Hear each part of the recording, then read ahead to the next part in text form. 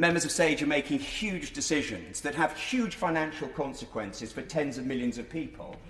It is important that our constituents know whether or not the people making these decisions are sharing the pain or insulated from the pain. For example, in the case of young people, many Sage experts say that young people should be working from home.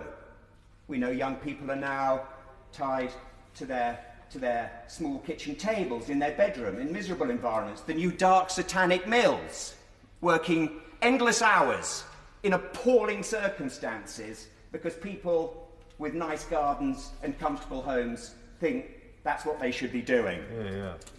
There should also be far greater personal accountability. There should be no more, here is Sir Mark Walport, of Sage, but here in a personal capacity. Nonsense, he's there because he's a member of Sage. And we should also have elections to Sage.